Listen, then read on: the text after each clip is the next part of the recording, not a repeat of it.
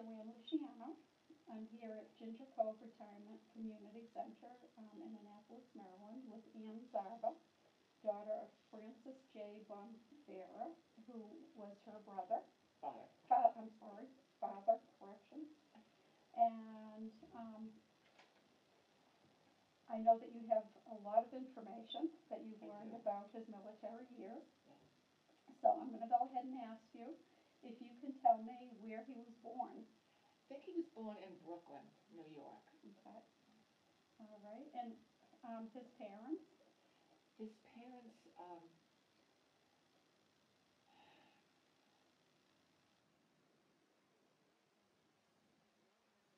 Trout, and his father was Francesco. Oh. Francesco Bombara.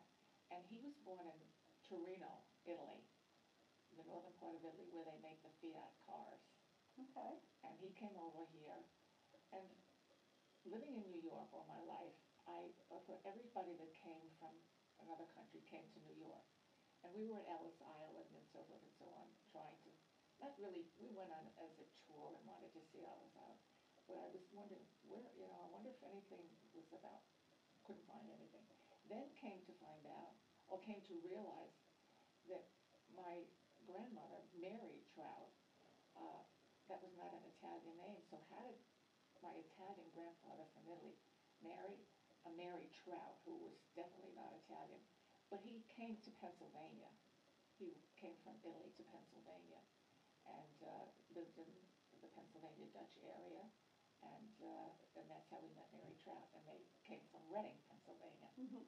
So that solved a few problems in recent years. Now, what were his parents' occupations?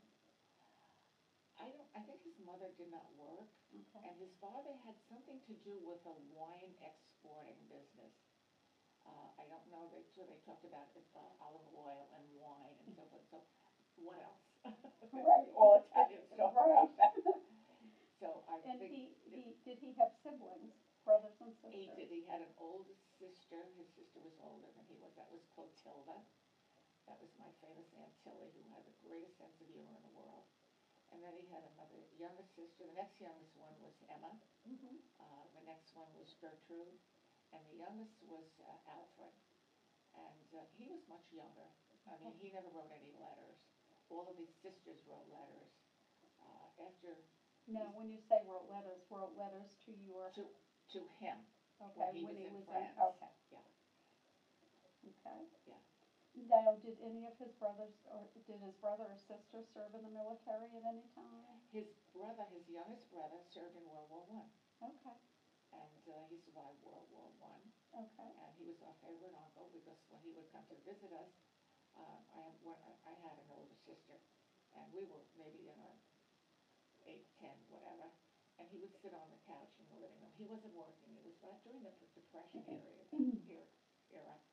And he wasn't working. He didn't have a job, so he would come and visit my mother and father and his nieces and nephews, his nieces.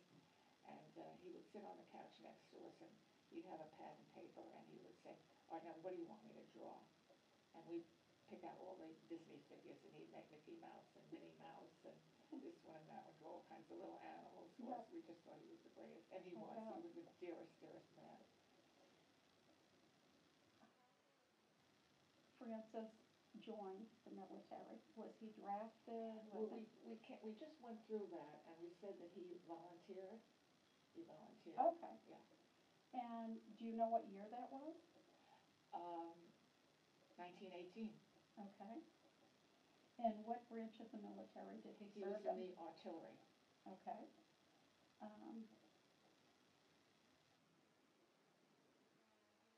That Army? Yes. Okay. Army artillery. Just to clarify yes. that. Yeah. Okay. How old was he when he joined? 20. He was 20. How did his parents feel about that? Do you have any knowledge of that? His father actually passed away 2 years before he went into the service. Okay. So when he left, he was like the head of the family, even though he was not the oldest. He was the man of the family, and so it was very hard. And he sent a lot of the letters that he sent. Eventually, he several in the beginning, which were the ones that I was reading last night, sort of scolding, I don't get any letters from you, what's the matter with the girls? You have plenty of time, it's not, the mail is not, just not being delivered, it's just that you're not writing, and there are enough of you to be able to write. He scolded Emma particularly, and then he, in subsequent letter, he had apologized for being so hard on him and so forth and so on.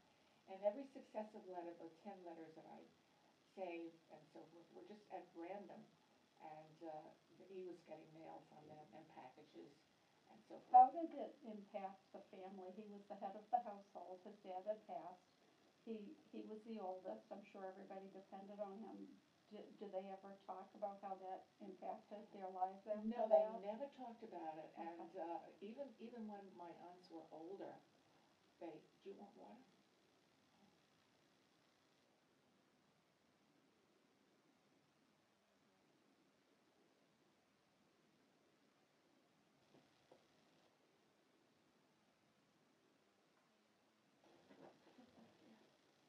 I just realized that, so I'm hoping. Do you think this was all recorded? I've got it. No? I've got it recorded, Yeah. even if that's not, Okay. I've got it. I don't have a recorder. We didn't hook her up. The iPad is recording. Yeah. Because she had us put these on before, so, okay. They never talked very much about it. Okay. As we were kids growing up, Clotilda, my Aunt Tilly lived around the corner from where we lived on Long Island. It was in Valley Stream, Long Island. Mhm. And my mother and father had just bought a house, and they lived just 2 blocks away from his sister. And we would go over there a lot. But they never talked about it. It was like a closed chapter. Okay. They never talked much about the war. My father did when we were younger, Okay. and we would remember him talking about certain. In fact, I was reading one of the letters, and he was talking about the city that he was in, Aix-sur-Villon, and it came back to me. Oh my God, I can remember him mentioning Aix-sur-Villon so many Really? times. Now, did he complete primary and secondary school, your father? He went to primary school, Okay. but he used to tell. I don't know how many jobs he ever was interviewed for or whatever, but he used to tell people that his high school burned down and all his records burned down. However, the funny part of it is, in subsequent letters that I was reading, um, he mentioned that he was happy that Emma had gotten a new job and a promotion and a raise. And he said, I'm glad to hear that, because when I come home, I probably won't have much money, and so I'll be the head of the house and you can be the breadwinner. And so forth. He said, I hope the city of New York remembers that they had hired me. Now, he worked for the city of New York Prior to his enlistment? prior to his enlistment Okay. in whatever department, I don't know, he didn't mention. Okay. But he just hoped that when he went back that the job would be there. Sure. And he went back, and the job was there, and whatever capacity, he was very bright, in spite of the fact that he never graduated from high school. So Mhm. whatever department he was working in, he worked his way up to the head of the tort division, which was if people sued the city if they fell and hurt themselves, or any kind of injury where people would sue the city, it was taken care of in his department. Okay. And he worked in that department, and then he became head of that department. And he had lawyers working for him, Wow. young lawyers working for him. And once in a while they'd come home and he'd say, some of these fellas, I don't know what they teach them in law school, but they can't take a decent interview, and they can't do this, and so forth and so on. So many times my father would find himself in court, Right. Right. Right. Standing up for the city of So New he York. really did well. And that's the job he retired from. Right. When he retired. And he was young enough when he retired that he enjoyed being home for a while. But he was bright, and he wanted to do something. He was active. And we were grown by that time, in high school, or maybe out of high school. And he got a job with a bank. Okay. And he started as a stock boy. And he organized the stock division and so forth. Not STOCK, like stocking boxes and things like okay. that, yeah. Different. But he organized this basement stock room, whatever, and so forth and so on. And I guess they sort of caught on that he's kind of a sharp guy. Mhm. And so they asked him to do another job, and he did that very well. And before he retired from that job, he he was doing spreadsheets for the bank and so forth and so on. Sounds like he was very intelligent. He was bright. He was very Mm. bright. Why do you think he joined? I don't know. Was I it, don't know. was it, I did you think a feel, lot of his friends were going in the okay, service. He went in. He was at first when he was living in Brooklyn. He went to Fort Hamilton, which was like the was place that where his they went. basic, Yeah. where his basic training He, was? well, he said that that's where they got the training, but he sort of in one of the letters said they didn't do much at Fort Hamilton. You should see what we're doing now, which was mean hiking and pushing.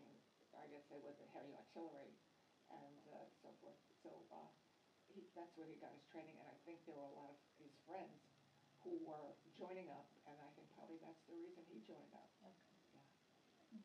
Did he say anything else about his basic training? Any highlights of that, or ever talk No, about not it? at all, not at Okay. all. And he said that they went over by ship, and he said he was a little concerned about that because he didn't know whether Now, he would when be you say over by ship, where did he go to exactly? France. To France, To France, okay. yeah. And went over, I guess, with a lot of his friends and so forth and so on. His trip was very calm. The water was calm. So he was very proud to say that he never got seasick. And he says, and we were lucky. He said there were three of us, and we got a cabin, a stateroom that the travelers would use Mhm. and so forth, and they were able to have beds. And he said a lot of the guys slept in hammocks. Right, I was gonna say, that must have been quite an upgrade. Yes, they felt very lucky with that. Right. Um,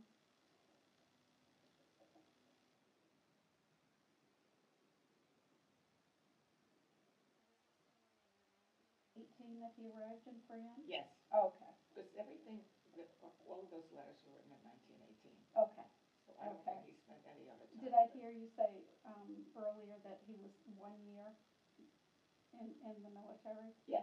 Okay, Yeah, just all the letters were 1918. okay, all right. Yeah. Um, how long did he spend in France? Was it a matter of months or It was I think that he was there the whole time. the entire year? Yes, Okay. yes. He talked about the French being very nice to them and very helpful and friendly and warm and so forth. And he said they don't even realize that the war is still going on. They're just so used to living in war conditions that Wow. it became like second nature to The them. way of life. Yeah.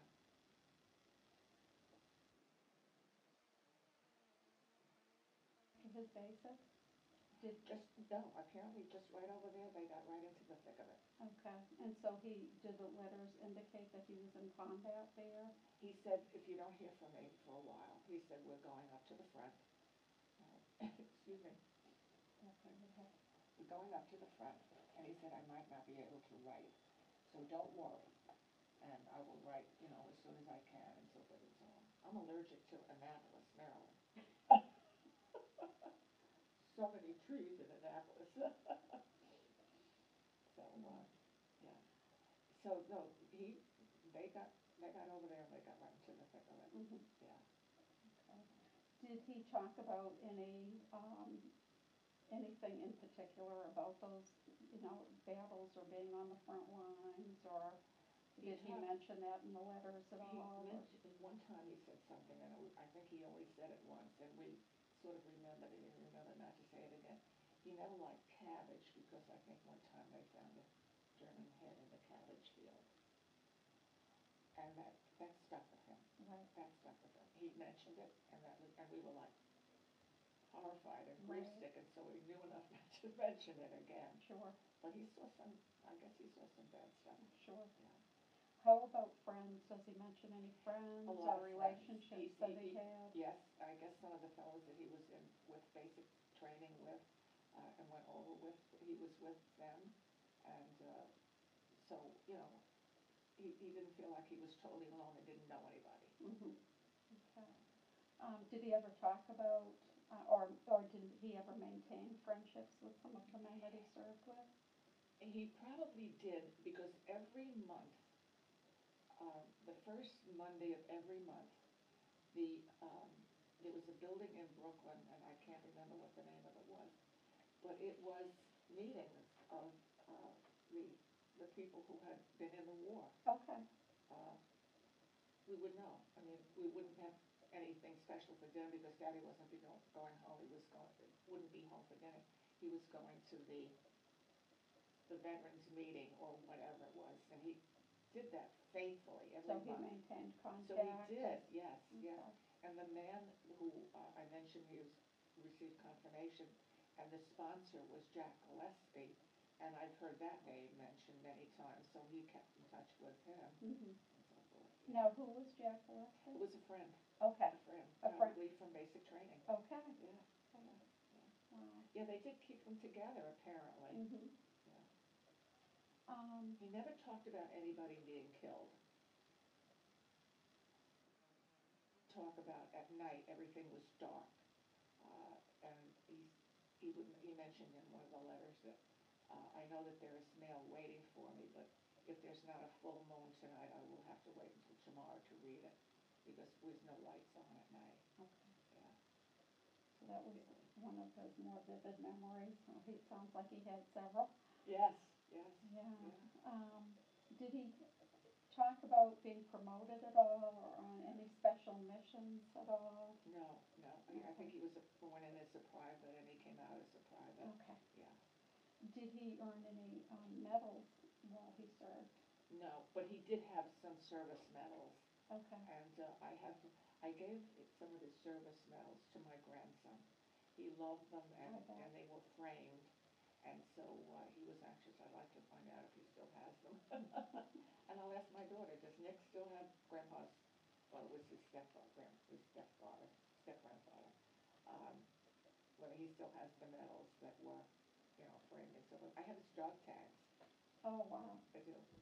And it's funny, I have them in my kitchen in the door with all the silverware. And about a month ago, I said to myself, let me take these out and see if I can shine them up and make them look good. Maybe I can get a chain and, wear them and so forth and so on. Well, they were not made of good stuff. So they didn't shine up or anything. They just look the same.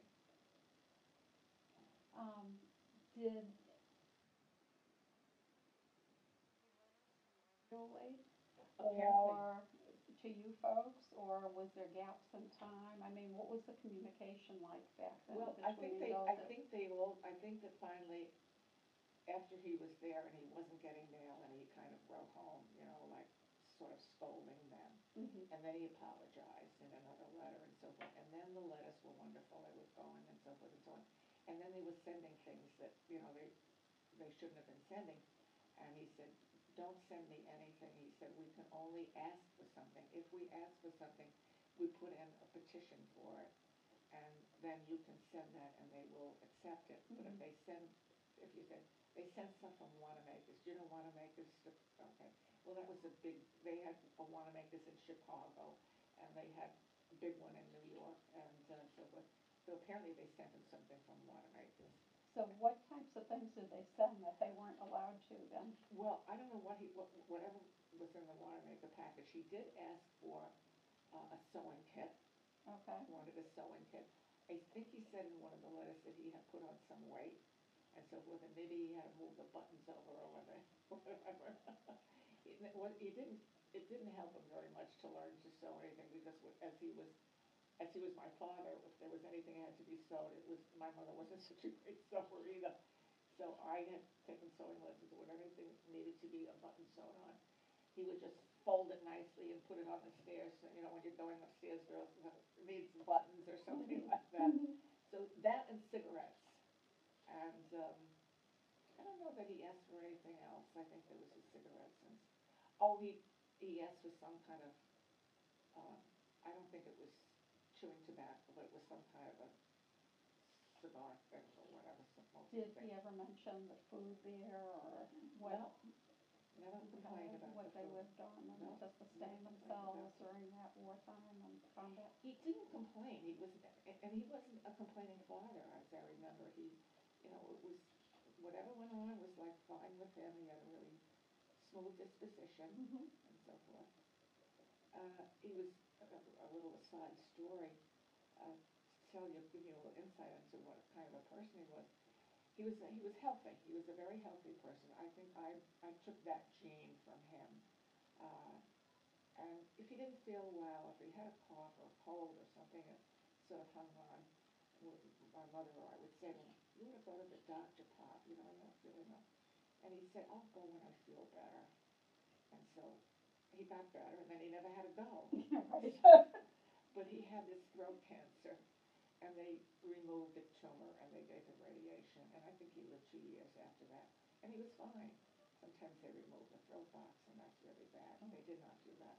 And he had no pain. He was fine, but he was beginning to lose weight. And my sister and I could see that he was, although he never complained, and he never babied himself and so forth. But my sister and I talked about it, and we decided that he should see the doctor. And so I made an appointment for the doctor, and my husband and I were out doing errands. And I said to him, let's stop by the house. And I said, I'll tell Pop that he has an appointment with the doctor tomorrow and see how that goes. So anyway, my husband and I popped in, and he was having his lunch. He always says, I make the best grilled cheese sandwiches. So anyway, he lived independently. I mean, my sister and I was married by then, and I had moved out, but my sister was home. And she would make him his dinner for himself and him and so forth. But he took care of himself. Mhm. So he, no, I interrupted myself. So I was going to tell him he had an appointment with the doctor. So I said, Pop, I have an appointment for you to see the doctor tomorrow, okay? And he said, yeah, that's okay. Oh, when we walked in, we say, hi, how you doing? He said, good. He says, I'm having my lunch. He says, how you feel? He says, I feel great. He says, I feel better than I have in a long time. And we said, well, that's good. I said, and you have an appointment with the doctor anyway. So we'll just find out, you know, whatever. So we said, okay. And that night he called me and he said, now I didn't write it on my calendar. It was the next day. But I didn't write it on my calendar, so I just want to put what time are you going to pick me up and so forth and so on. So I told him the time and so forth and so on. The next day, my sister went. My sister was an elementary school principal, and she would have her little routine. She would get up and come down and have her breakfast, and then she'd go up and get showered and dressed and so forth and so on. She'd close the door, close his bedroom door, and he was sound asleep and so forth. And then she came down the next morning and all ready to go off to school, and she opened the door, and he was in the same position he died. Oh. In his sleep. Oh. That's the way he wanted to go. Mhm.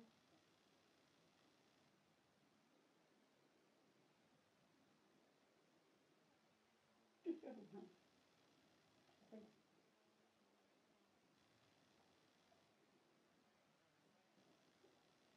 But I got my father's genes. 91. Um, I have most of my buttons except for this forgetting and so forth and so on.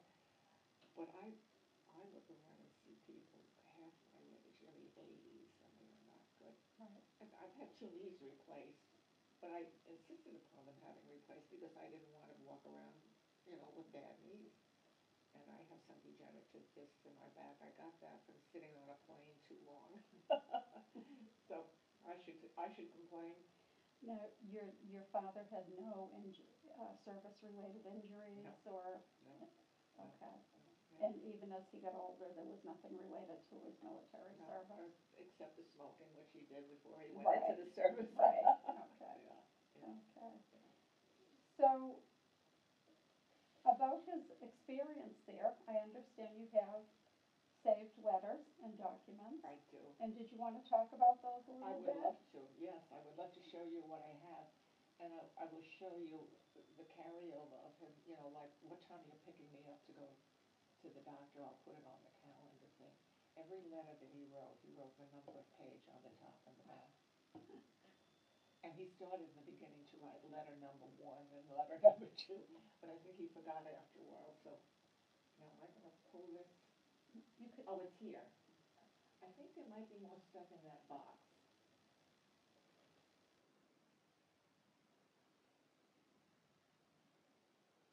The ones that I read last night and the night before. These were the original 10 that they had asked about, and these I put together. Beth Thomas, I don't know whether you met Beth. She, when I told her, when when she put the notice up that you were coming, I ran upstairs and I got the letters out and I brought them down to Beth, and Beth almost went crazy.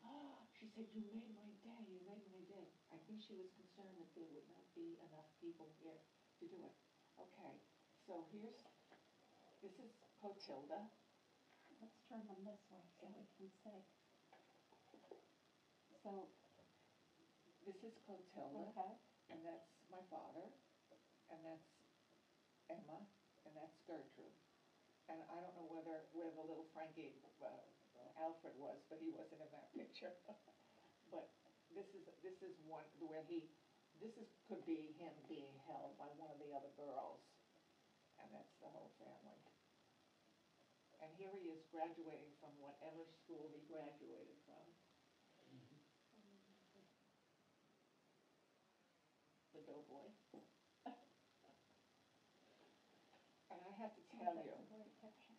when I was growing up, there wasn't a person in the world that didn't say to me, "You look just like your father." And I say to myself, I used to say to myself, I don't want to look like a man. I don't want to look like a man. But anyway, I did get his genes. Unfortunately, my mother and sister both had Alzheimer's. So I got my father's genes, for which I'm very grateful. Right, Yeah. right. So these, did you get to see these? Emma?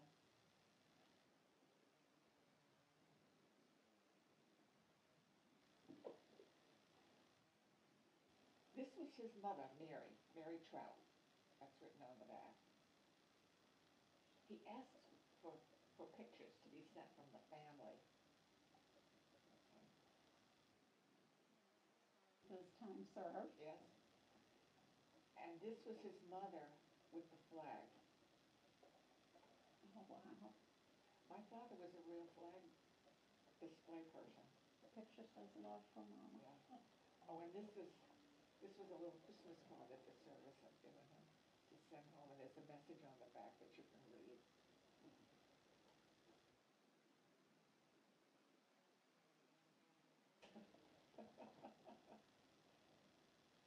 Oh, those The are dog his tags, tags. yeah. Did you want to see these?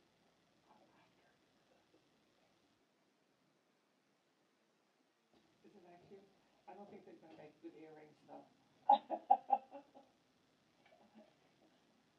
Those are You great. know, one of the things that I don't Direct have, memories. I don't have his obituary, and I don't have his discharge. Now, how old was he when he passed?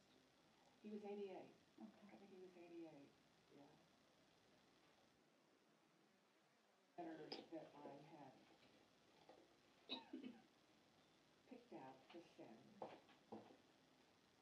because I thought they were in pretty good shape. But as I read some of these are not in bad shape. Would you like me to read one? Sure. Okay.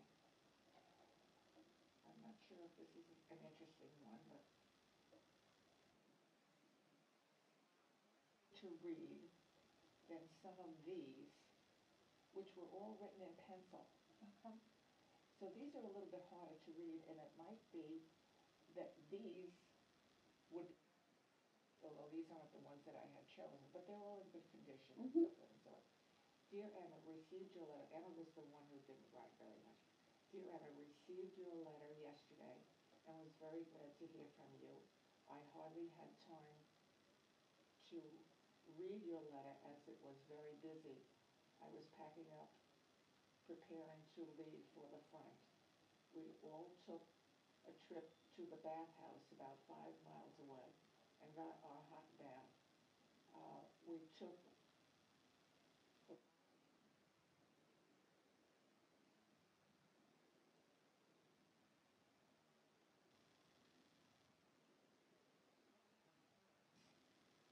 two for a bathhouse. Was one left? I don't understand that recently. Very. There were also a massive, a massacre of cute little cooties and very common species of this part of the very common species in this part of the country. something about, I don't like that, there's something about the bathhouse there was one left by them. And very recently, when the Yanks made it too hot for them, somebody probably, they probably left it. Right. Yeah, yeah. So a hot bath and clean clothes plays havoc among them, but still they are very elusive little animals. He wrote some long letters, Yeah, let me some of tell the, you. some of the conditions that Oh, yes, yes. he's lived through, Yes, and he's yes, telling, yeah, and not make a big deal of it. Right. Just a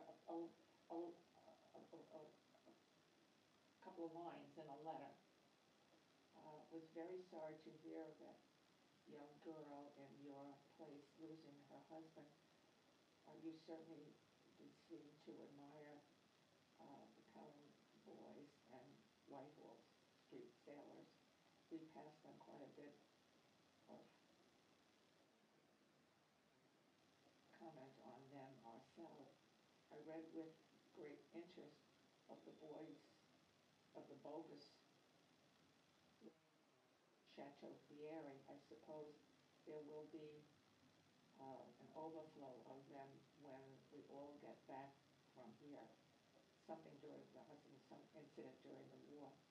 One of the fellows in any battery, in my battery, I have found out, took in the Travelers, worked in the Travelers New York office. This, my Aunt Emma married the president of the Travelers Insurance Company. His name is Wright, but I don't suppose you know him. He handles the mail and asks we and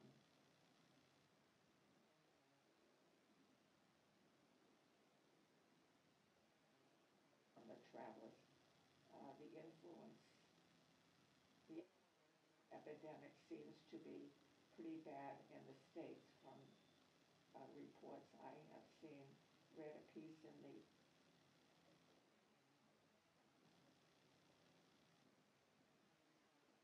um, we are leaving the front, and I suppose we go to some rest camp. This doesn't sound like it follows and so forth. But anyway, you get sort of an idea of sure, what they. sharing Yeah, yeah. what was happening over there, and He was very precise about numbering them. See, oh, this is page 2, and this is page 3.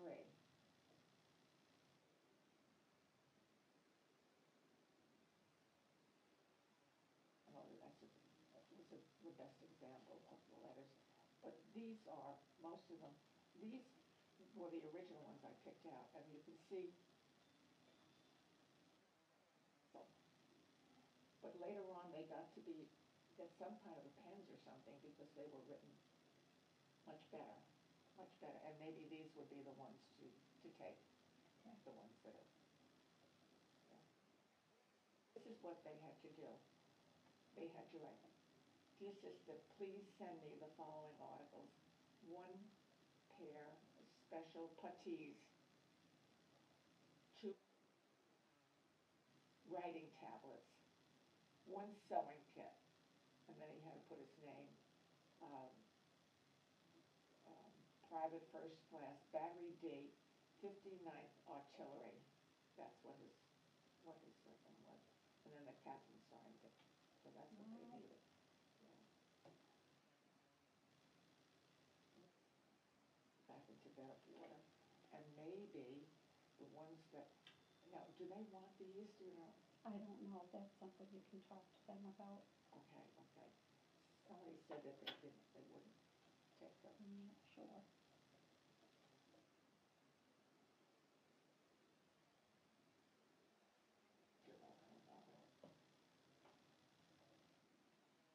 Cigarette in the hand. Then too, everybody. Yeah. That's a great picture.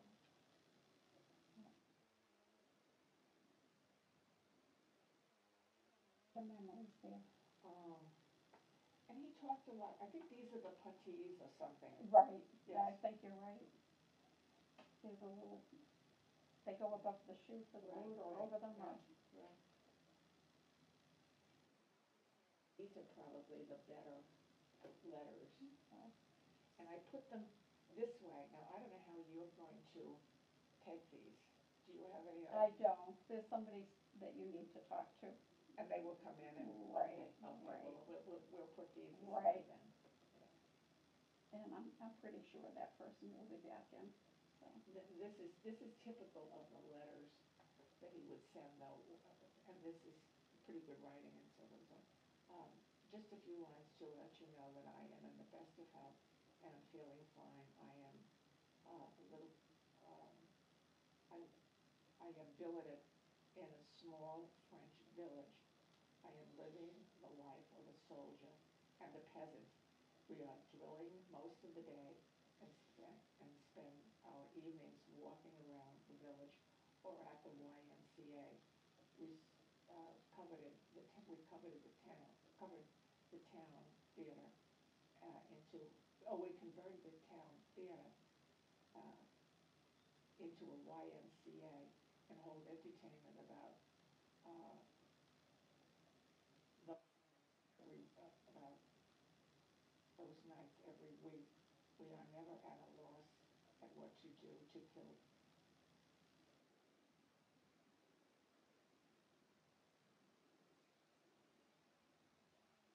It surely is some novelty for me being in a village like this. Flocks of sheep, pigs, goats now seem to be a common thing for me to see.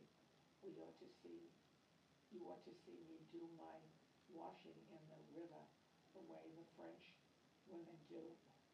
There are several restaurants in town, so I do not miss many of the delicacies I was accustomed to in the U.S. There are some things, however, that money couldn't buy over here. Ice cream and pie, for instance. However, I suppose we'll be able to do without those until we get home, etc., etc. That's a great letter. It truly is. So Tess, how do you think your father's military experience affected your life or the life of your sisters and brother? Well, I mean, he was all his life. I mean, the flag was very important to him. Were you here when I told the story about the No. flagpole? No, I'd like to hear Were that. you here? Oh, my uncle, my mother's brother was, I'm not into their contract. My mother's brother was a plumber, and my father said to him one time, "Can you get me a piece of pipe?" So my uncle said, "Sure." So we got my father a piece of pipe and brought it over to the house and so forth and so on. So we said, "What are you going to do with the pipe?" He said, "I will see or whatever." But anyway, what he wanted it for was he wanted to make a flagpole. And so he dug a hole. He told us, "I'm going to make a flagpole, and we're going to put it on the front lawn in the house, in front of our house." And so forth. So he did. He dug down and he made a little hole. He must have put some cement or something in it. He had a plug to put in it so that it wouldn't cover over, and so forth. And whenever the holiday came that a flag was to be flown, he had his flagpole and his flag out. We were the only ones in the neighborhood that ever had a flag. And when we when when I moved into his house, I said to my husband was a widower, and when I moved into his house, he didn't have a flag. I said, "Where's the flag?" He said, "Oh." So anyway, we started flying the flag, and that became a thing with us. So we moved. We moved to. I moved into my husband's house, and then we bought a house 2 doors away from my father and my sister. So when my husband's children all left for college, uh, then we moved back to this small house next to 2 doors from my sister and my father. And my father loved my husband, and they got along very well. So we got to fly the flag every day.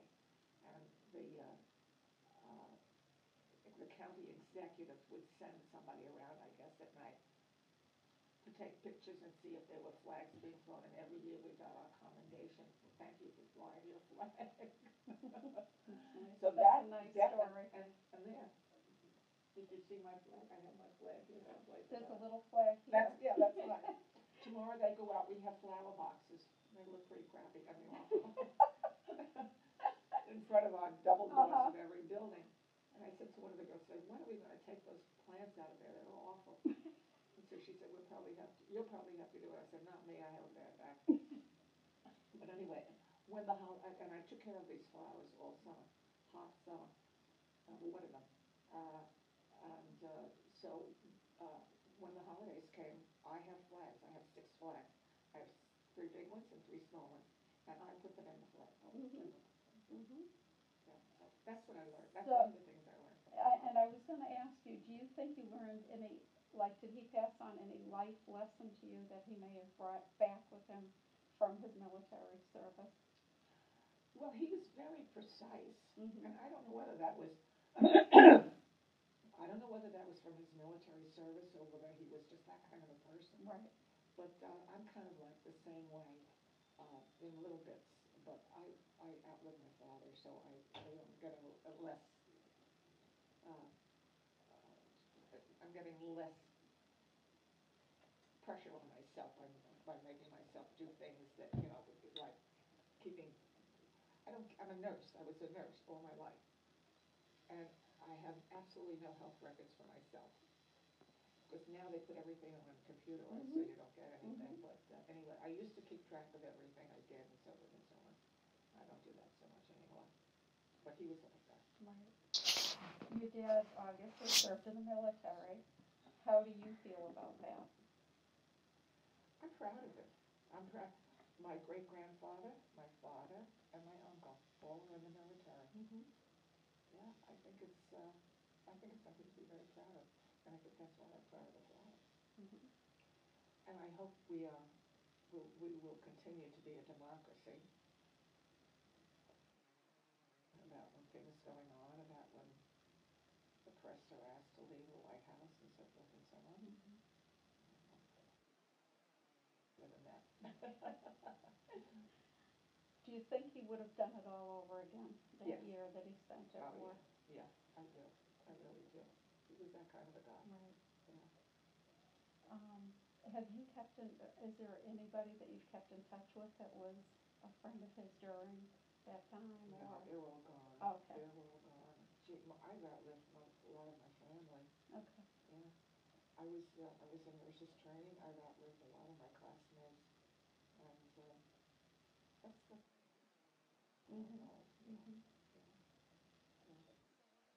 Today's military, as a daughter of a military person? You know, I think I just, I hate to see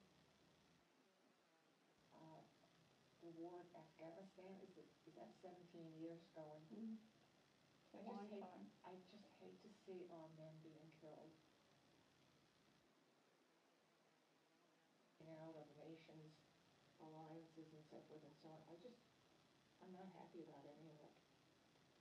I'm not happy about any of it. I see this young, handsome fellow who just left 7 children. He was a mayor.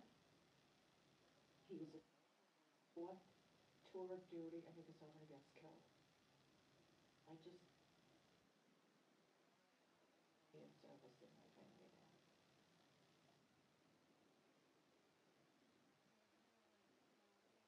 Or veterans enough? I'm representing family to do, but I don't think this generationally, I think that we've forgotten after World War II. We've forgotten. I think that some of the other things, the skirmishes that we've been in, were awful. And I think they did a lot of damage, a lot of bad damage. We shouldn't have maybe been there. I don't know. Who am I to say? But any life that's lost is not a good thing. Any life. And I think we have so much to be thankful for as a nation. And I hope we will be able to be in a position soon the way they want the peace and tranquility. I mean, I worry. I worry. I worry about the debt that our country is going to be in because all of these companies have been given such money.